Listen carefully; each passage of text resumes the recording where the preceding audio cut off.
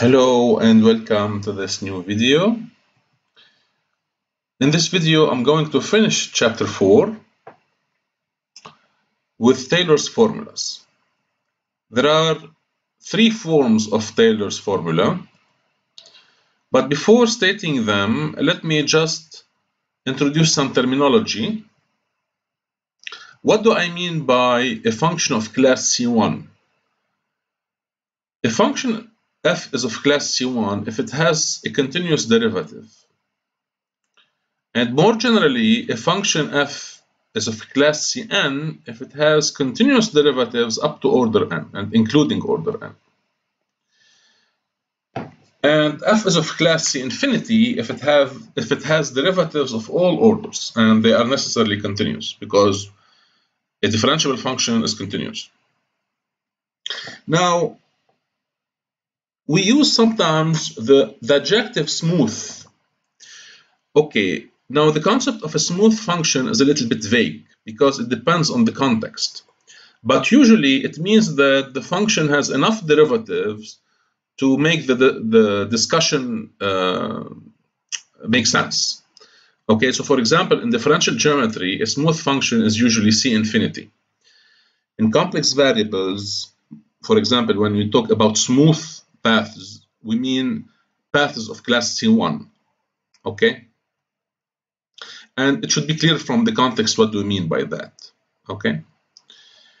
So now, having said this, we can say that in general, Taylor's formulas actually they do the same thing. They provide an approximation of a smooth function by polynomials. Now, why there are 3 formulas? Because there are 3 different assumptions about the function f. 3 different assumptions on smoothness. Okay, so we have Taylor-Cauchy or Taylor with integral remainder. We have Taylor-Lagrange, and we have Taylor-Young. Okay, there is something common to all these, which is the approximation of a smooth function with polynomials. Now, the difference is in the form of the remainder. Okay. Now, but before I state them, let me just also introduce another terminology, the big O and small o notation, okay, which is very important actually. So, given a function defined on an interval I of r, taking positive or non-negative values, and a point in I or in plus infinity, and let f be another function. We write that f of x is a small o of g of x as x tends to a if the limit of the ratio is equal to 0. Or otherwise stated, f of x can be made less than epsilon g of x for every epsilon, provided x is sufficiently close to a. Okay, and we have the big O notation, which means, what do we mean by when you say that f is a big O of g? It means that the ratio of f over g is bounded by a certain constant in a neighborhood of a. Okay, so everything happens locally around a. A could be plus infinity. Okay, so now we shall give examples actually. And these notations are actually very important in computer science, as we shall see. So, for example, ln of 1 plus x is a big O of x. Why? Well, you probably know that ln of 1 plus x can be written as x minus x squared over 2 plus so on. If you don't know that, it's not a big deal. We shall prove it.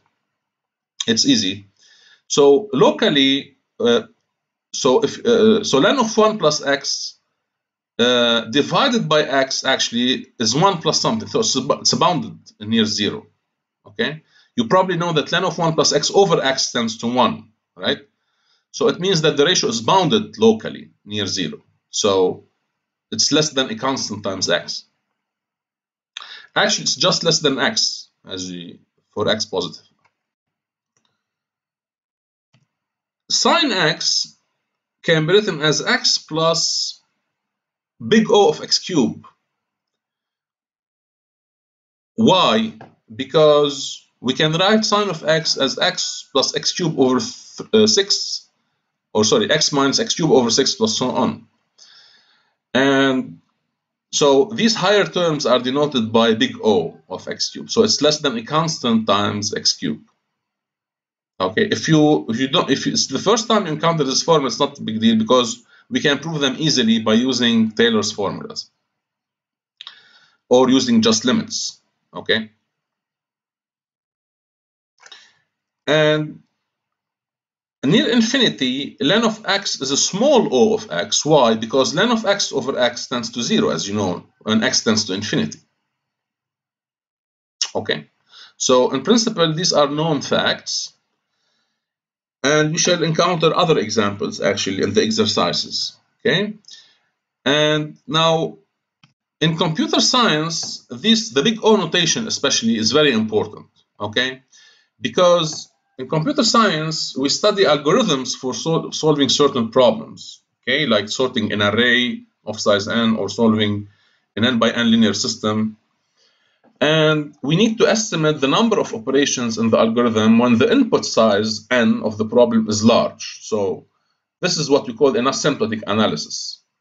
Okay, and all estimates for the complexity of the algorithm. Okay, so when the input size of the problem is big, how many operations we need in the worst case, of course. For example, the usual algorithm for multiplication of two n by n matrices, if you count the number of operations, it's not difficult to find exactly that they are 2n cubed minus n squared. Okay, just you can just count how many additions and how many multiplications do we have. And now this 2n cubed minus n squared is precisely big O of n cubed. It's of the order big O of n cubes because this term is negligible when n is large. Okay, now there are better algorithms. This is the usual algorithm that you learn in linear algebra. But there is another algorithm called the Strassen algorithm, which requires much less operations, which require big O of n to the power 2.8074. This is really a significant advance, actually, because when n is large, okay, this is a significant amount of time saving when you pass from a big O of n cubed to big O of n to the power 2.8. Okay. Now, if you learn the selection sort for sorting an array, this requires a big O of n squared operation in the worst case. But there are quicker or more efficient algorithms. For example, the merge sort algorithm or the quick sort algorithms also require a big O of n log n. There is a significant amount because actually n squared over n log n tends to infinity. So there is really a significant advance. When n is big, the merge sort and the quick sort algorithms are much more efficient than the selection sort. Okay, so when we economize on time, so there's we may see the difference actually. And if you take a course on computer algorithms, actually, you may just do some experiments to see the difference. So maybe if this takes 1 minute, then this would take, for example, 1 second for n when n is large. Okay, and this is very important. So the time complexity of the algorithm is something very important, especially these days because when you deal with big data, we need to really know how long does it take to solve a problem.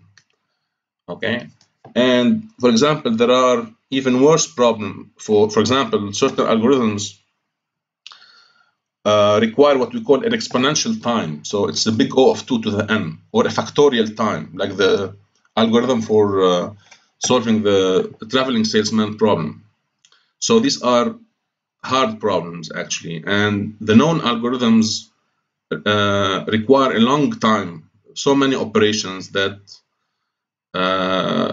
for when n is, for example, of order 100, so this may require centuries of computations. Okay, try to compute a factorial of 100. Okay, this is really above the capacities of most computers. So this is really an issue in computer science, the time complexity. And there is also another complexity, actually, which is important, which is the space complexity, which computes or estimate the space needed, the memory needed by the algorithm, which is another issue, actually. But time complexity is a more important issue, actually, because some algorithm may take centuries to be done if we follow certain known algorithms. Okay, anyway, so now let us go back to our Taylor's approximations. So we have, I will state them first without the proof, and then I will prove them. So Taylor-Cauchy, or Taylor with integral remainder, states what? So we have now a function of class Cn plus 1. So it has n plus 1 continuous derivatives. And we have, if you consider 2 points x and a in the interval, then we can write f of x as a polynomial of order n in x plus a remainder. And the remainder has a formula. It's 1 over n factorial times this integral. Okay? So the remainder is just the difference between. So this is what we call the Taylor polynomial of order n. You can denote it by Tn of x or Pn of x. Okay, so there's the common thing between all Taylor's formula is that we can write the function f as a polynomial plus a remainder. Okay, so this is the first form, or Taylor's Cauchy. Now Taylor-Lagrange, the assumptions on f are a little bit weaker. So instead of requiring a continuous n plus 1 derivative, we're just requiring the existence of the n plus 1 derivative. Okay, so here the fn plus 1 should be continuous. Here fn plus 1 should just exist. And then we have something similar. F of x is a Taylor polynomial, the same one, plus a remainder. But the remainder has a little bit slightly different form. It's fn plus 1 at some point c divided by n plus 1 factorial for some c between a and x. Okay, so they are very close together, but the difference is that in the assumption and in the form of the remainder. Okay, and lastly, Taylor-Young, it's the weakest form actually, because the assumption is just f to have derivative up to order n, and we just require that fn plus 1 exists at a. Okay, so this is just differentiability of fn at a. So it's the weakest assumption actually possible. And then we obtain something similar. So f of x can be written as a polynomial of order n, right, in x, plus a remainder. And I can write the remainder as x minus a to the n times a function tending to 0. So we may write, if you like, x minus a to the n times epsilon of x, where epsilon of x tends to 0. Right? So, and if you want to use the small o notation, we can write f of x as a polynomial plus a small o of x minus a to the n. Okay? So these are the three forms. They really look alike. They just differ by their assumptions on f and by the form of the remainder. Okay, so it depends what you want to do. Okay, now let us prove Taylor-Cauchy. It's very easy because you just use induction. Okay, for n equals 0, it's possible that to take n equals 0. It's not a problem, because when n equals 0, this is just f of a. Okay, so it means that we are approximating f of x by a constant plus a remainder. Okay, so now the remainder in this case is just 1 over 0 factorial, which is by convention 1, times the derivative of, so n equals 0, so this is just f prime, and this is just 1 because it's x minus t to the 0. So for n equals 0, the statement is correct because this is just the fundamental theorem of calculus, just saying that f of the integral from a to x of f prime is just f of x minus f of a. Okay, So now suppose that the formula holds for some n, and let us prove it for n plus 1, but provided that now f is of class C n plus 1. So it's very easy. I take the remainder and integrate it by parts. Okay, so just first to make things clear, so just multiply by n factorial just to simplify the notation, and integrate this integral by parts. So we need to differentiate fn plus 1 to get fn plus 2, and we need to integrate x minus t to the n with respect to t, because here in this reasoning a and x are fixed. Now an antiderivative of x minus t to the n is minus x minus t to the power n plus 1 over n plus 1. So when we integrate by parts, we get this. This is the antiderivative of x minus t to the n, fn plus 1 evaluated between a and x, minus minus, because there are two minuses here. The derivative of fn plus 1 is fn plus 2, and times the antiderivative itself. But there are two minus cancelled, okay? And that's it.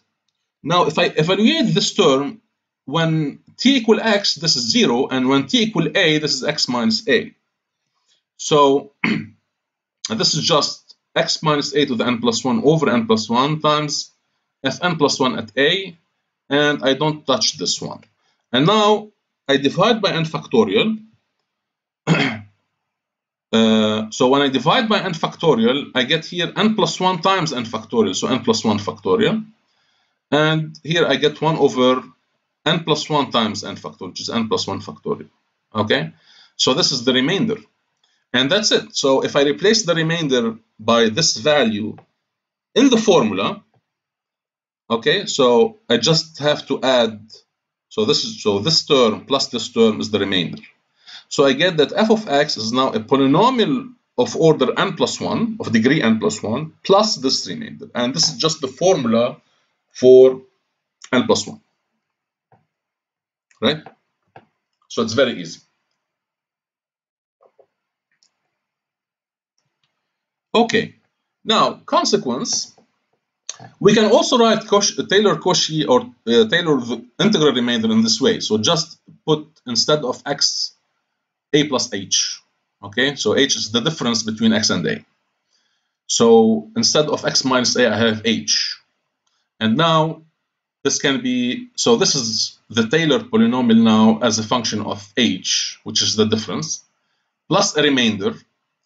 And there is a formula for this, is the integral formula for the remainder, and I just replaced x by a plus h. So this is the integral from a to x, and this is x minus t.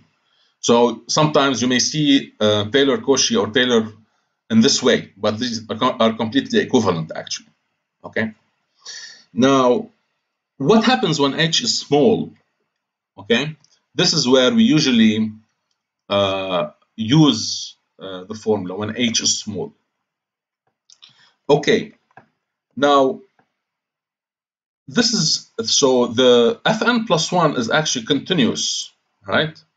So in particular, it's bounded on any compact neighborhood of a. So on a neighborhood a minus delta, a plus delta, this is bounded by some constant n, m, let us say.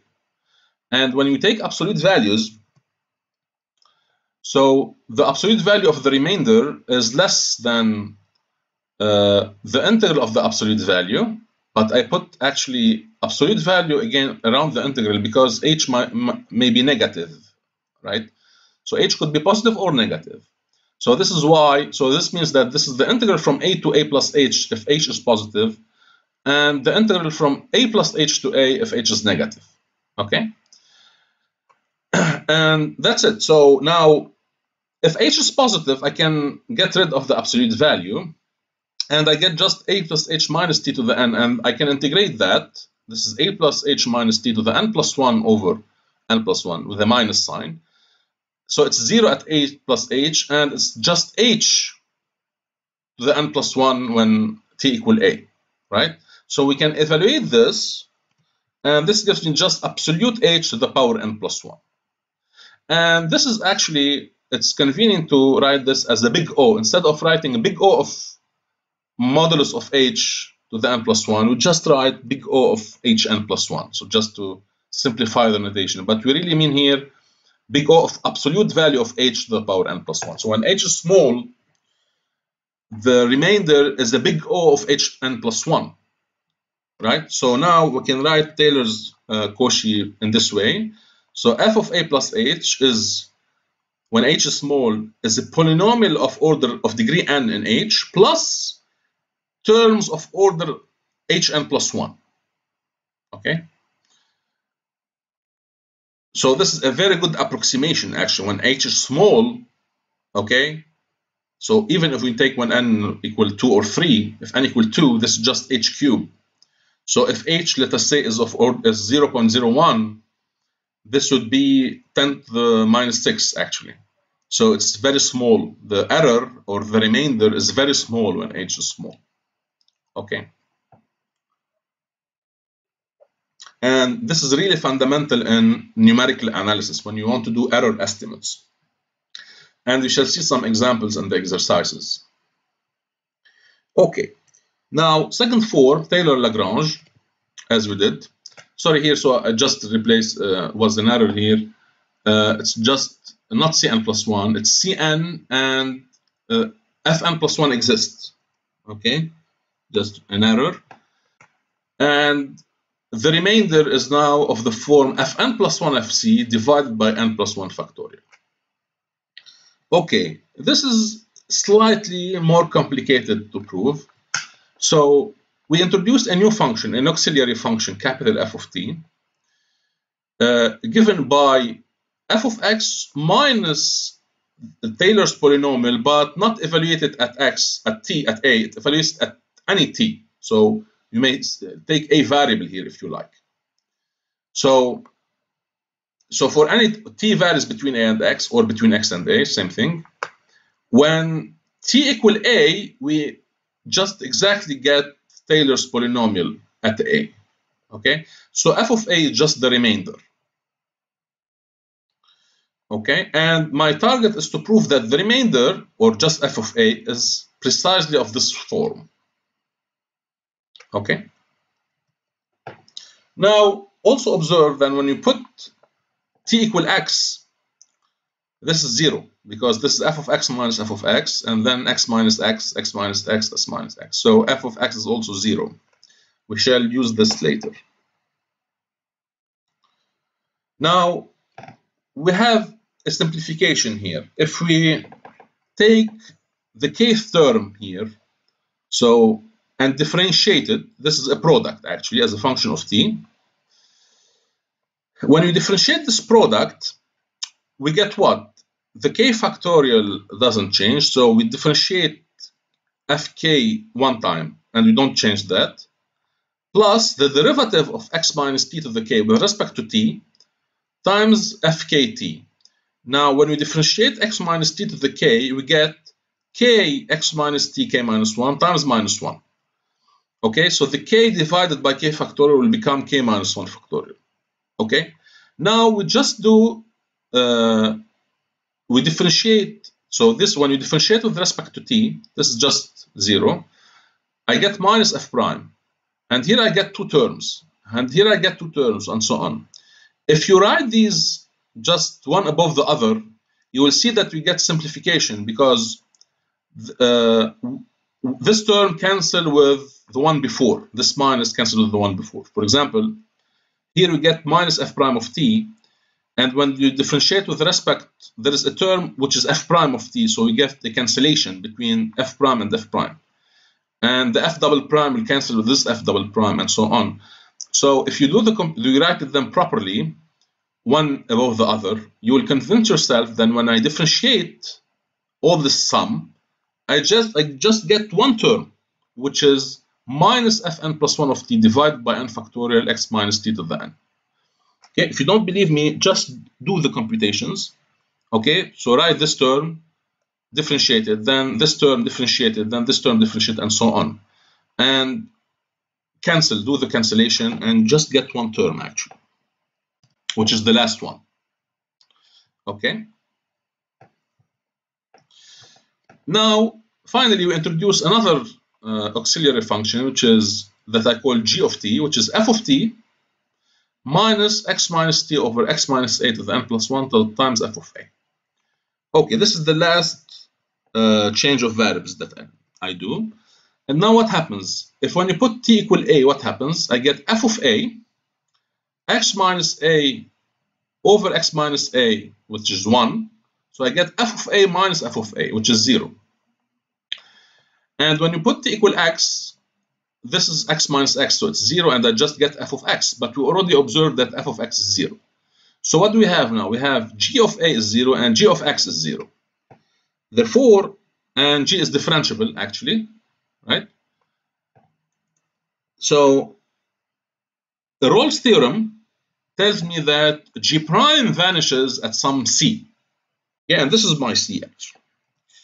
Now, when you compute g prime of t, you get what? You get f prime of t. This is just a constant, and here you get n plus 1 x minus t to the n, but minus minus cancel. So you get f prime of t plus n plus 1 x minus t to the n over so on, and just replace t by c now. And so you get precisely that. So this should be 0. This sum should be 0. Okay, so now f prime of c, you replace f prime of c by its value that I obtained here. And the second one I don't touch. So the sum of these two terms should be 0. Right? Sorry, there's a slight error here. It is x minus c, not x minus t. This is a c. So I have a common factor here, x minus c to the n, x minus c to the n. So I can simplify, and I get what actually? I get that a value of f of a.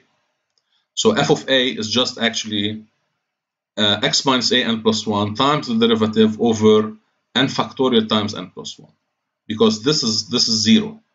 Okay, so I get the value f of a from this formula, and f of a is just the remainder, and that's it. So not trivial. Okay, so this is c, not t. Okay, and the same remark holds here. I can, if I put x minus a equal h, I also get this formula. And if in addition fn plus 1 is bounded, now I need to assume that fn plus 1 is bounded on a neighborhood of a, because fn plus 1 is not continuous, not necessarily continuous. So if in addition fn plus 1 is bounded near a, then I can do the same estimate. This is absolute value of h. So I get the same remark. The remainder in Taylor-Lagrange is a big O of hn plus 1. Okay, provided the n plus 1 derivative is bounded. Okay, which was automatic in Taylor-Cauchy, but it's not automatic, so I have to assume it. Okay. So this is what we call an asymptotic relation. Okay, it's an asymptotic approximation of f by a polynomial. It's really something local actually here. Okay, and finally Taylor-Young. So the assumption are now that f has n minus 1 derivatives, and the derivative at a, the derivative of fn minus 1 at a exists, just existence. And so we can write f of x is a polynomial plus a small o of x minus a to the n. Okay, now the approach here is a little bit different. We just apply L'Hopital rule several times, n minus 1 times. Okay, so we must prove that the difference between f and this polynomial divided by x minus a to the n tends to 0. This is just the meaning, okay? Because what I wrote here in the numerator is just Rn, because Rn is just the difference between f and its Taylor approximation. Okay, now if you put x equal a, you get 0 over 0, right? And of course, we are in the assumptions of L'Hopital rule, because the denominator vanishes only at a. Okay, so all the assumptions are there. So we just differentiate another time. Now, if we differentiate another time, we get f prime of x minus. Now the f prime of a comes from here, not from here, because this is the constant. Okay, so I just differentiate each term. Okay, the derivative of the last term with respect to x is just fn of a, which is a constant now, divided by n minus 1 factorial over x minus a n minus 1. Okay, and I differentiate the denominator, I get this. And I still have something of the form 0 over 0, because when I put x equals 0, I get 0 in the numerator. So I continue this n minus 2 times. So in total, I apply L'Hopital rule n minus 1 times. Okay? So what do I get actually after n minus 1? At the n minus 1 step, I get the limit of fn minus 1 of x minus fn minus 1 of a. This is this is the last term actually, and this is the one before, right? And I still also have something of the form. Now this is easy. I don't need to use L'Hopital rule anymore. Just rearrange. So split the term into two fractions. So fn minus 1 at x minus fn minus 1 at a divided by x minus a. The n factorial doesn't count. And here simplify by x minus a and just get fn at a. Okay, and now we are almost done. The limit of this guy, of this fraction here, is just fn at a, because this is just because fn at a is the derivative of fn minus 1. Okay, so I get fn of a minus fn of a, and this is 0, and that's it. Okay, I don't need more than existence of fn at a. I don't need continuity or something. Okay, so this is fn of a minus itself, and this is 0, and that's it. So this concludes, and we already observed that. So we can write Taylor's union in this form: fa plus h equal fa plus etc. And the remainder is now small o of hn, and not big O of hn plus 1. Now, of course, a big O of hn plus 1 is a small o, but the converse is not true. Okay? So this concludes the video and the course, actually. The lectures we are now done. In the next video, I'm going to solve the exercises of chapter 4, and this will conclude the course. And I wish you good luck in your exams. So thank you for your attention, and see you next time.